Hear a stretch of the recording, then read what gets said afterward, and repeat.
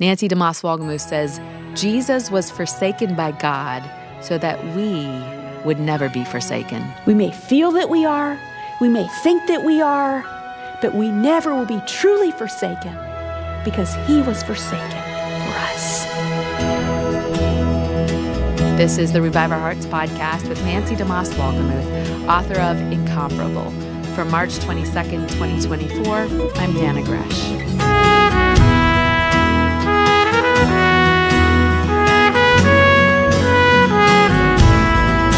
For the last month or so, we've gained a new appreciation for the person and the work of Jesus. Nancy's led us through a series called Incomparable. It goes with her new book by the same title.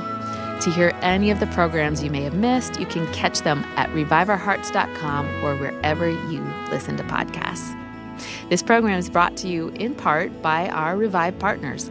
They believe in spreading the message of freedom, fullness, and fruitfulness in Christ. And they believe it so much that they're willing to donate to Revive Our Hearts each month. If you're a Revive partner, thank you so much. Be sure to request your free resource from us. Now, let's continue with Incomparable. During the first 3 hours that Jesus hung on the cross there on Calvary, from 9 a.m. until noon, Jesus broke the silence just 3 times that we know of. His first 3 words from the cross were in relation to the souls and the needs of others. Remember how he prayed for forgiveness for his enemies? He assured the penitent thief that he would be with him in paradise, and he provided so wonderfully, so tenderly for the care of his mother. Now it was high noon, and the sun was at its highest point in the sky. And I want us to continue in Matthew's account, Matthew chapter 27, as we come to this next word of Christ from the cross. Matthew 27, beginning in verse 45. Now from the 6th hour, which in our reckoning would be noon, from the 6th hour there was darkness over all the land until the 9th hour, from noon until 3 p.m. This is the second half of Jesus' 6 hours on the cross. So he says those first 3 words, ministering to the needs of others during those morning hours. Now we have the sun at its peak, and now darkness comes over all the land for those 3 hours from noon till 3.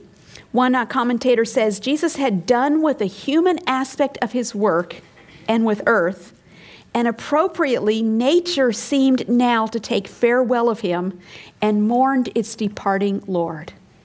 So you see, even nature entering into what was happening there on the cross. Now, the text doesn't tell us how widespread this darkness was, whether it was just that region or it was a universal darkness. There's several accounts in extra-biblical writings that suggest that the darkness may have been worldwide. We're going to take a closer look at this supernatural darkening of the sun next week when we look at 4 Calvary miracles.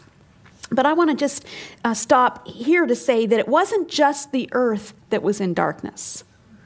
Here's this pitch black darkness at noonday that is a picture, I think, and a symbol of the darkness that fell upon Jesus during this most painful, difficult part of his redeeming work from noon until 3. He had suffered already cruelly at the hands of men. And now during these 3 hours, he is going to be subjected to the hand of God. Jesus, the light of the world, is plunged into deep, intense, unfathomable darkness of body, soul, and spirit. For 3 long hours, the sun is blotted out. And at 3 p.m., 3 in the afternoon, we come to the flood crest of Jesus' agony and his sufferings. The prophet Joel speaks of this moment hundreds of years earlier. Joel chapter 2, verse 15 says, "The sun grew dark, and the Lord roared out of Zion." Now the question is, what did he roar? What did he say? Well, the scripture tells us in the next verse here in Matthew 27. Matthew 27, verse 46. "And about the 9th hour, Jesus cried out with a loud voice, saying, Eli, Eli, lama sabachthani," That is, my God, why have you forsaken me? And some of the bystanders hearing it said, this man is calling Elijah. And one of them at once ran and took a sponge, filled it with sour wine, and put it on a reed and gave it to him to drink. But the others said, wait, let us see whether Elijah will come to save him. So it's now 3 p.m. The earth has been covered, at least that region of the earth, if not the whole earth, has been covered in darkness from noon till 3. And it's 3 p.m., the hour when in the nearby temple, priests were plunging knives into sacrificial lambs at the Passover. At that very moment when the Lamb of God was being put to death for the sins of the world. As we've said, during those hours before noon, Jesus had already cried out 3 times on behalf of the souls and the needs of those around him. Now, having endured 3 hours of excruciating darkness, Jesus cries out to God about his own anguish of soul. And I'll be the first to say, after spending weeks of studying and pondering and meditating on this passage, that this is mystery. There's mystery in these words. There is no way to fully fathom the depth and the meaning of this 4th word of Jesus from the cross. Here's what we do know. We know that these words are a quote from Psalm 22, verse 1, that says, my God, why have you forsaken me? And then that psalm continues, why are you so far from saving me from the words of my groaning? Oh my God, I cry by day, but you do not answer, and by night, but I find no rest. Now it appears that Jesus had been meditating on this psalm during those hours of darkness as he was hanging on the cross. In fact, he may well have recited the entire psalm in his mind. And if you look at it, it's not a short psalm. He knew the scripture. There's a tradition that has it, in fact, that while on the cross, we don't know this because the scripture doesn't tell us, but that Jesus may have quoted a longer portion of scripture, beginning with Psalm 22 and continuing all the way through Psalm 31, verse 5, that says, into your hand I commit my spirit. And let me encourage you over this next week, a week between now and what we call Good Friday, to read those Psalms from 22 through 31 over this next week and to meditate on them and to ponder what it was that Jesus may have been meditating on during those hours when he hung on the cross. I'll just say parenthetically that Jesus knew the scripture. He quoted it frequently. We've seen that he quoted it when he was in the wilderness being tempted, and he quoted it when he was responding to questions from his opponents. He quoted it when he was teaching his disciples. He quoted it when he was suffering, and he quoted it now when he was facing the deepest, most intense part of his suffering. We see in the life of Christ the value of memorizing and meditating upon Scripture, because then we find that when we come to times of crisis, that Scripture that we have hidden in our hearts will sustain us. It will comfort us. It will point us in the right direction. It will tether us to truth when our emotions and our sense tell us that everything is out of control. The world has gone crazy. We can't hang on, so we think. If our hearts are tethered to the Word of God, as Jesus' heart was, then we'll find that Scripture ministers to us in our time of crisis. Now notice to whom this prayer is addressed. Jesus says, my God.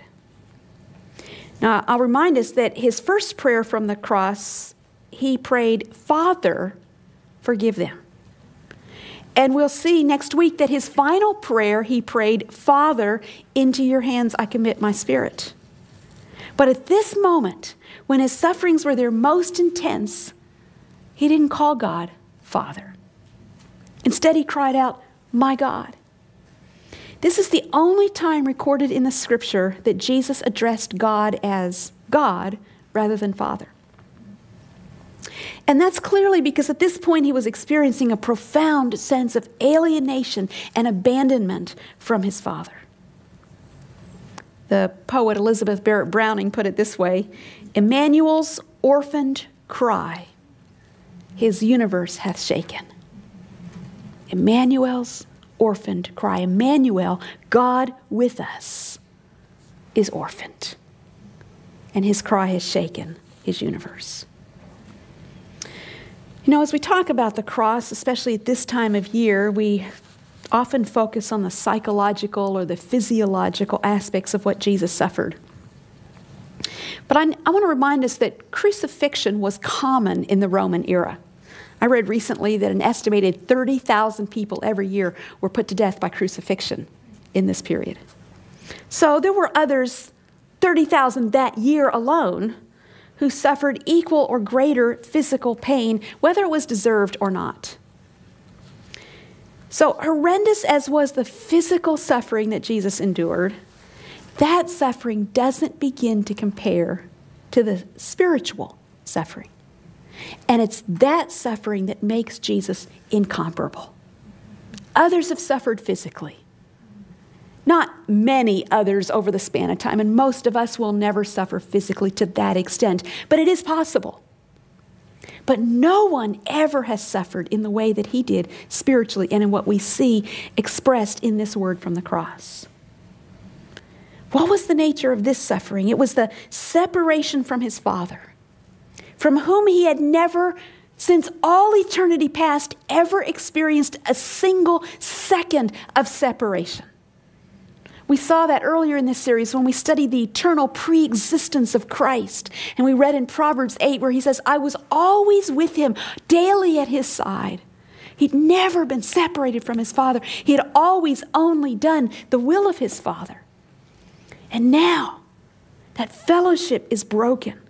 There's a breach that he's never before experienced.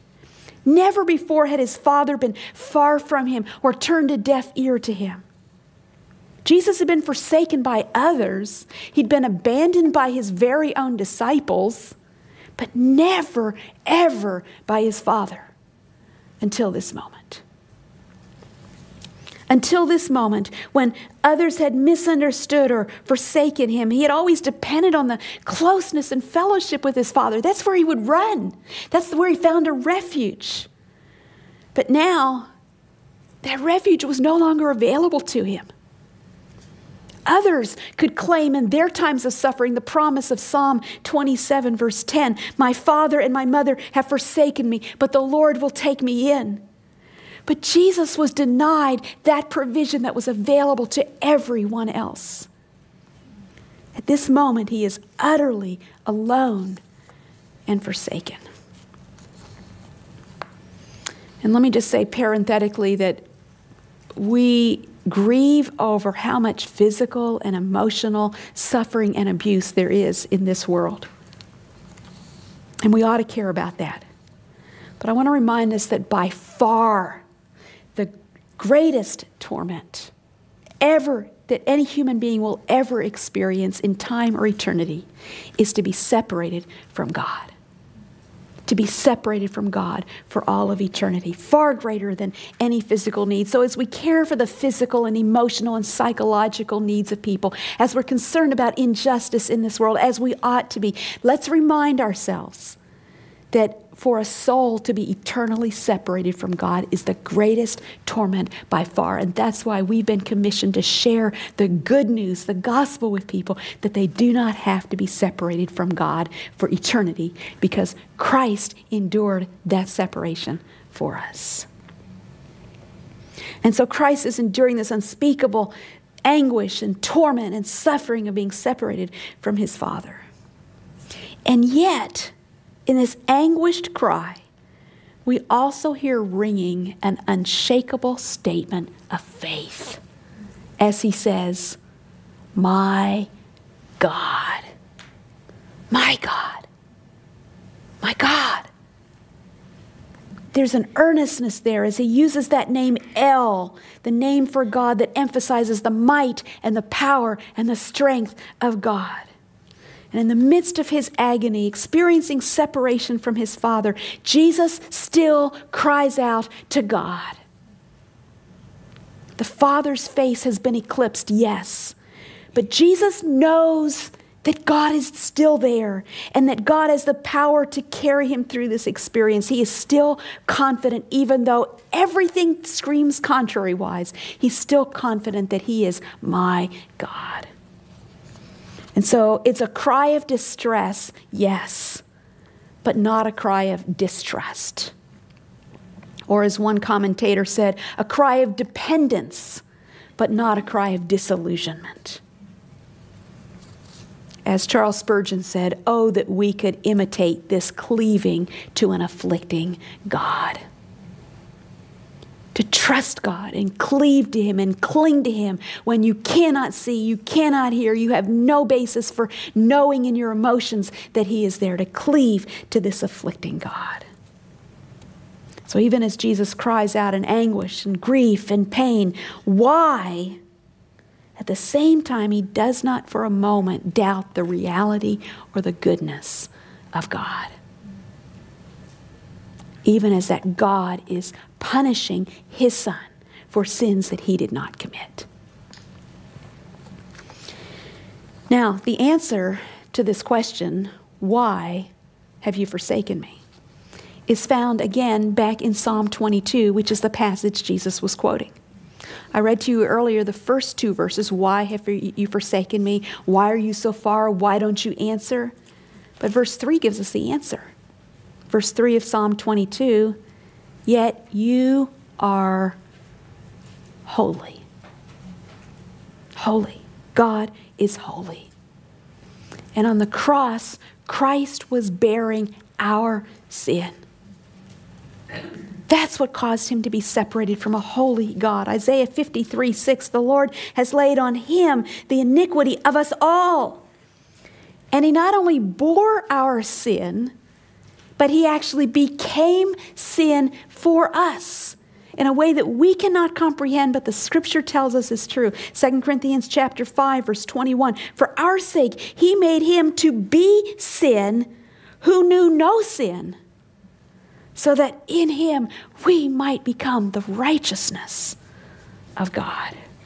Oh, incredible exchange.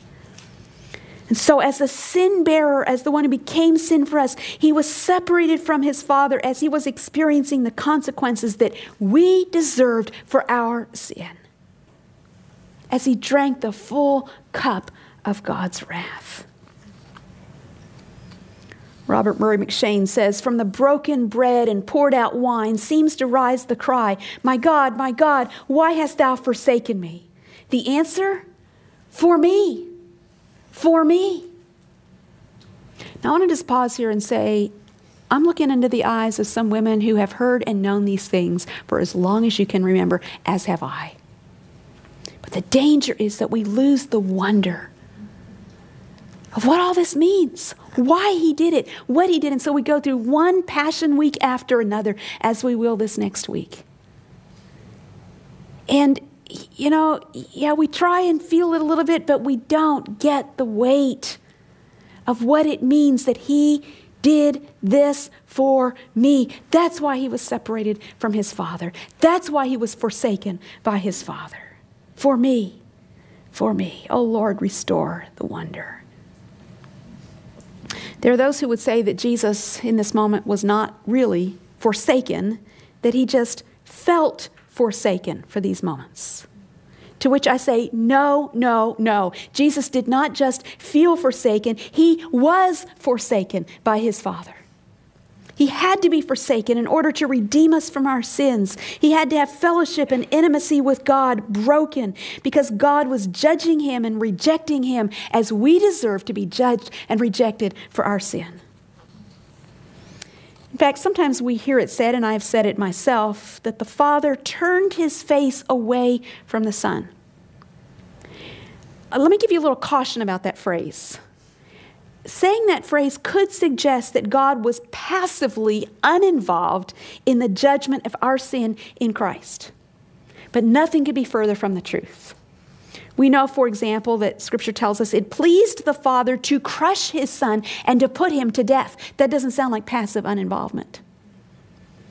2 Corinthians 5 says that the Father imputed our sin to his Son. Galatians 3 says that the Father executed the curse we deserved on his Son. None of that has the passive tone to it that the Father turned his face away might suggest. Rather, the picture we have in the Scripture is that of the Father actively, intentionally, directly, attentively involved in imputing our sin to his Son and executing our judgment upon his Son. So when the Son cries out, "My God, why have you forsaken me?" he truly feels the weight of this imputed sin and this divine judgment. It wasn't ultimately the Romans or the Jews who put Jesus to death. Ultimately, it was God who put his own Son to death.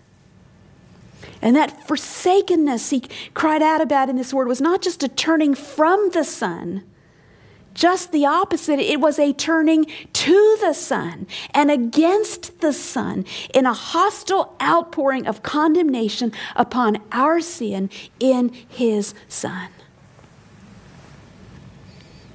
And yet, at the same time, ironically, the Father would never have been so pleased with his Son as he was in this moment of his forsakenness. Right? Here was the ultimate test of faith, the ultimate act of obedience.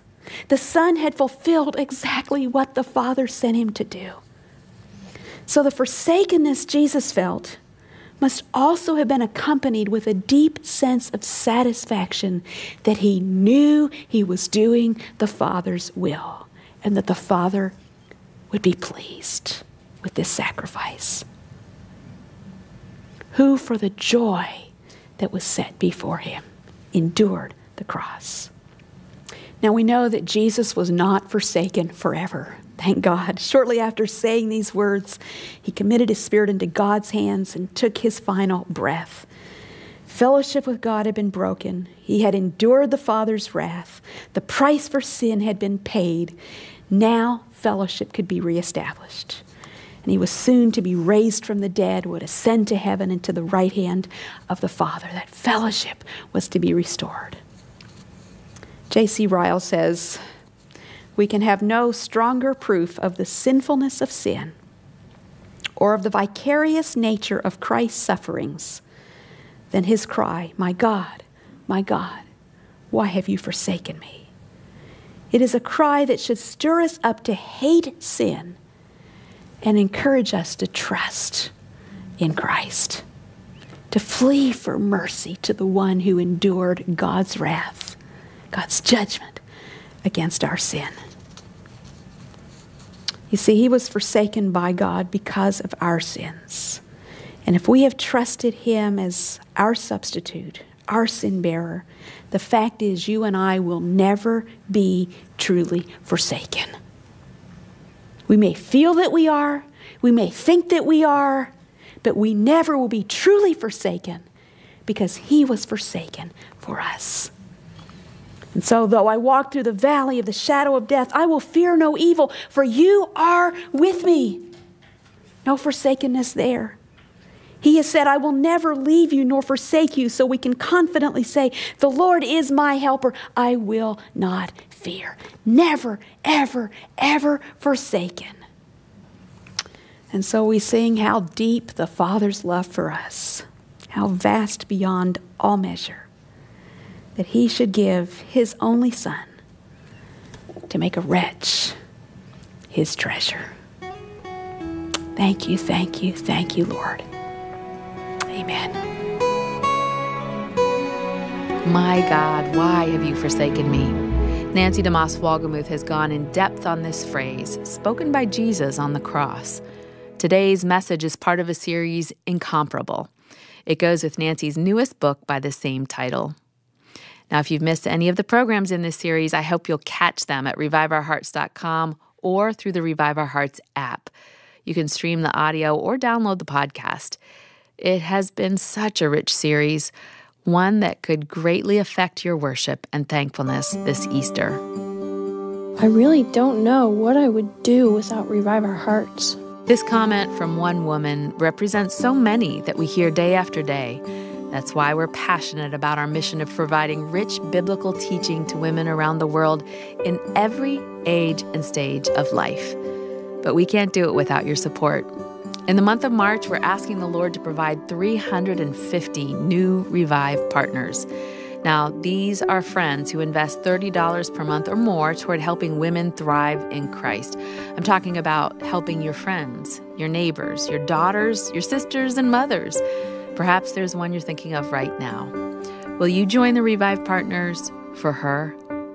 To give, just head to reviveourhearts.com or call us at 1-800-569-5959. I thirst. It sounds like a simple request, but when Jesus uttered these words on the cross, it was a profound statement. Nancy DeMoss-Walgemuth will show you why the thirst of Christ is so significant. That's Monday on Revive Our Hearts. This program is a listener-supported production of Revive Our Hearts in Niles, Michigan, calling women to freedom, fullness, and fruitfulness in Christ.